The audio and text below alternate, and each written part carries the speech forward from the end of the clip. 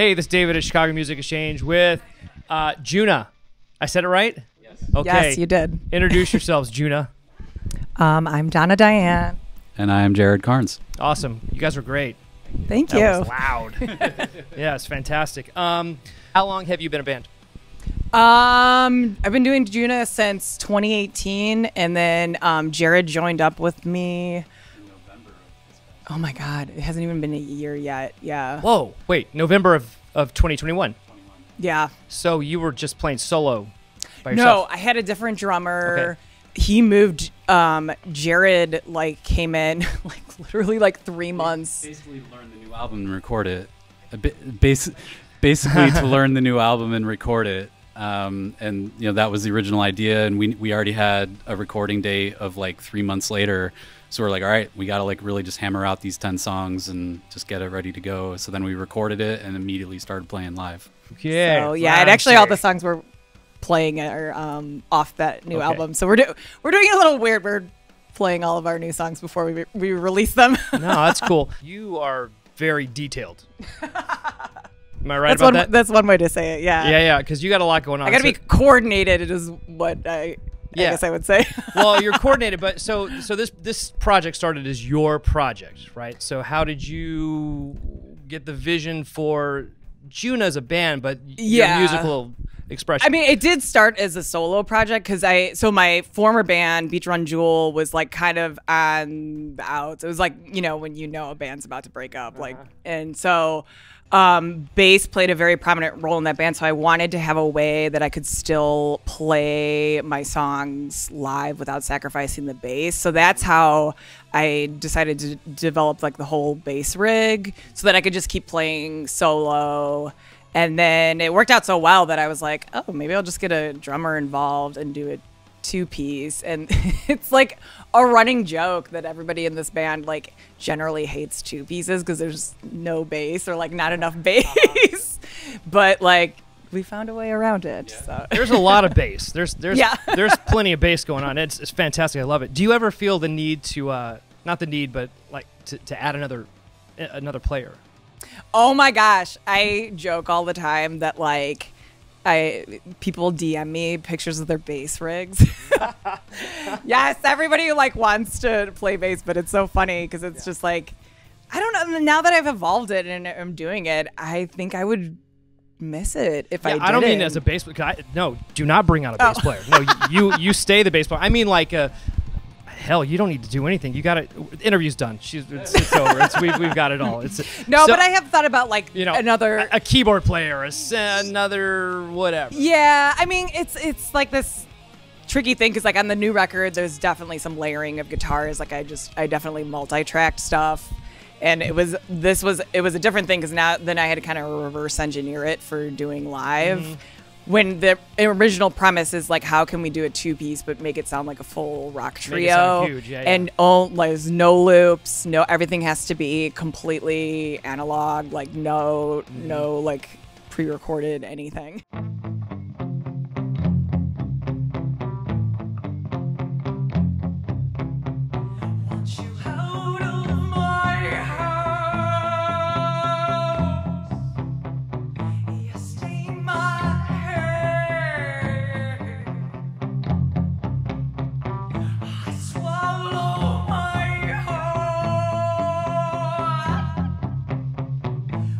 Evil things to say.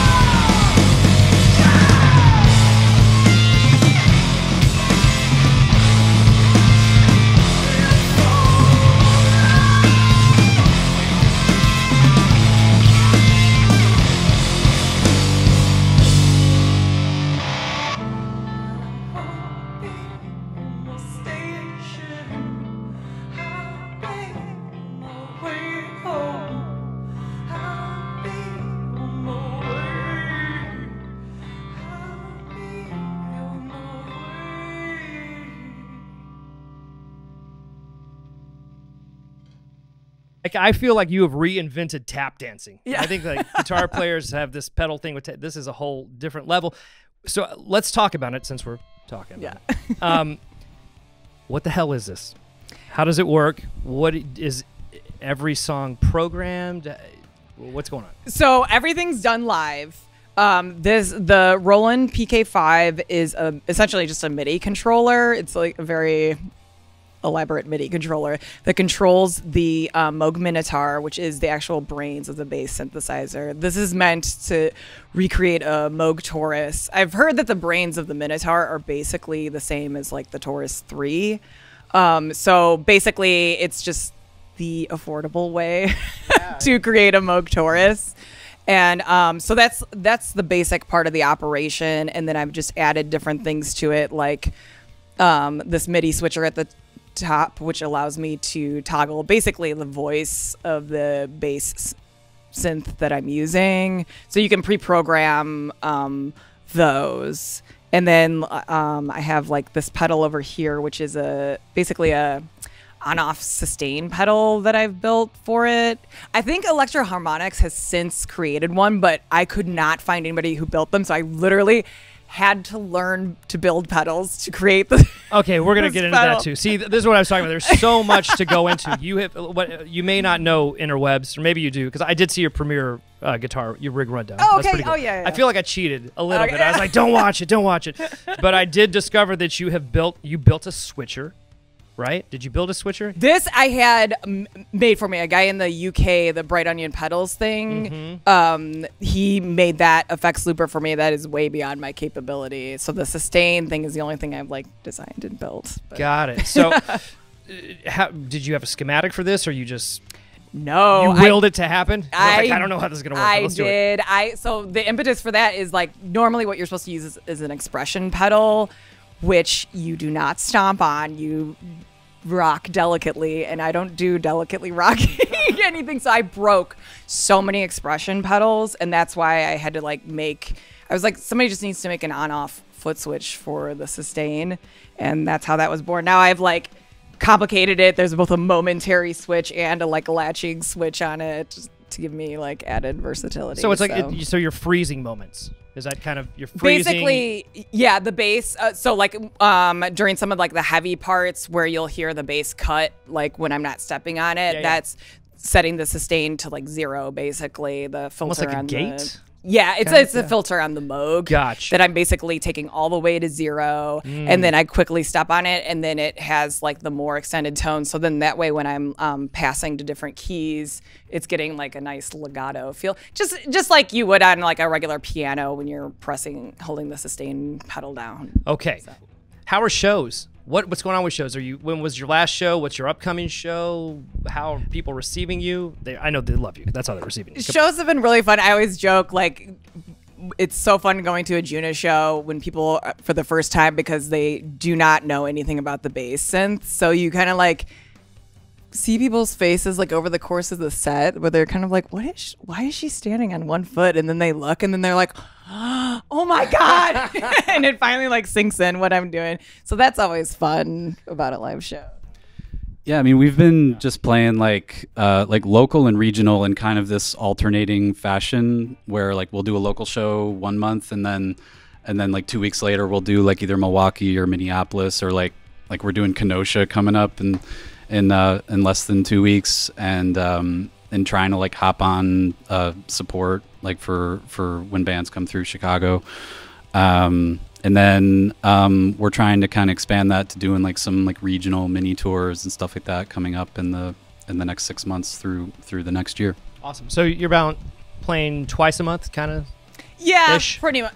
Yeah, it really depends on like who's asking us to play. Like we've been very lucky that like we're not like a obvious like metal band or anything, but it's been really nice that like the metal community has been very embracing of us. We've gotten to we opened for Cave-In over the summer, which was such a good pairing because it's just like they're a band that is metal, but they're also so many other things at the same time. And I think that's like kind of how we strive to be many things all at once. Yeah. So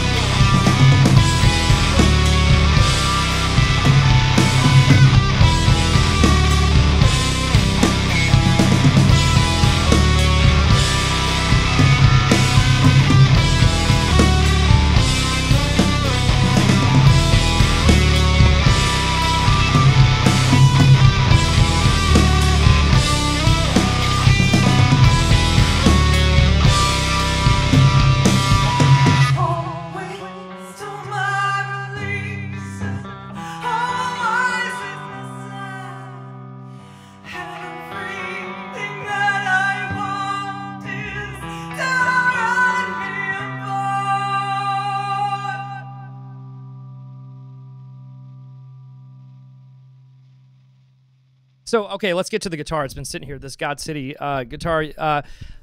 Again, mad respect, just a bridge. That's all you need. Yes. It's like neck pickups are so pointless to me. I agree use 100%, them. but that's because I don't know how to play guitar. I mean, I do. know, I'm I sure just don't play guitar like you play guitar. I'm sure like somebody will give me a guitar that will completely change my mind about neck pickups. But traditionally, yeah, in my old band, I used to play with such a loud bass player that it was just like I would just do anything to cut through. So I was always on the brightest setting, bridge pickup. And then it's just like, I love loud, screamy, nasty sounding guitars. So that's kind of what, and this guitar is wonderful because it's like, it has so my other guitar is SG Junior, a 67 SG Junior with like just a P90 in the bridge. Love that guitar. But the problem is it's not super versatile. It sounds so nasty and good driven, but like clean. It sounds. This guitar is so versatile to me, and I can get like a really nice, thick, like clean palm mute in those parts, but it is also equally like screechy and singy in the high end when I click on the distortion. So I like that it's like a humbucker with like a lot of character in it, because usually I like single coils. Yeah, I mean, well, we just started carrying these, and they're all fit and finish, playability. They just feel great, yeah, definitely having that pickup, being able to carry. I mean, because again, you're doing a lot of heavy lifting, carrying the melody and the lead and the bass and the cabinets up the stairs. So, man, let's go lightning round. Should we go lightning round? Oh, should we do it? All right. All right. Nope. Here we go. And just go fast. Just. Hand it off. Microphone. Here we go. Okay. Your favorite show to binge is? Judge Judy. So is it really Judge Judy? Lately, yes. Pluto. Do you only get the CW or something? It's on Pluto. It's on the streaming. They do like all the 90s shows. On Pluto? The channel Pluto? I've never even heard. I don't know. It's a streaming service called Pluto. What's the internet? It works the exact same way as if you're in like a hotel. If you're at like a hotel TV, you have like your guide thing, and you're just flipping through it, and you use your Apple remote as if it's like a TV remote. Wait, I have one of those Hisense TVs, and there's a Pluto button on it. That's it. That's it, dude. You can watch all your '90s shows: Judge Judy, Beavis and Butthead, Daria. It's all on there. Your favorite musician is? Oh my God, I don't even know what I would answer. You're gonna tonight. Jared. You're gonna be laying in bed. You're gonna be like, oh, damn! It was. It could only. I can't do it. Lightning round has no mercy. So I said Jared. Yeah. I'll just say. Good. You made it. All right. Your favorite venue to play is? Ooh, I really enjoyed when we played at Sleeping Village, but the Empty Bottle will always have my heart. Chicago is the best because summer in Chicago is the best. Amen. Winter is the worst. Fall time in Chicago also. Yeah, you asked me in the summer and I love Chicago. Ask me in the winter, I fucking hate this place. Yeah. January, winter is coming. Cinnabons with raisins are? That's a thing?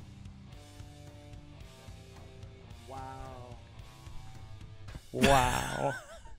It's fine. They're just my feelings. All right. Sorry, I trampled on them. All right. What talent would you like to possess if you weren't already talented at music? I wish I knew more about NFTs. I'm just joking. I don't. What's your favorite musical guilty pleasure that you're willing to tell the internet right now? I'm not ashamed of anything I listen to. Damn right. Maybe I am. Man, I don't know. It's got to be maybe like one of the songs that plays like over the grocery store speaker and like one of the visits I do for work. But I don't know exactly what it is. You probably hear a lot of that. I hear so much, just like grocery store core, as I call it. Grocery store chords? Can we do this band? Yes. We need to make a grocery store chord band. I remember. The one that got stuck in my head when I was working the other day was, this is a story of a girl who cried a river and drowned the whole world. Absolutely love her. Which is also my favorite Djunah song. So I don't know who what the fuck? I kind of vaguely remember it being a hit when I was in high school, but I don't know who does it or anything. But yeah, that's probably the one that's gonna, that's the one right now. Mad respect. I love you guys.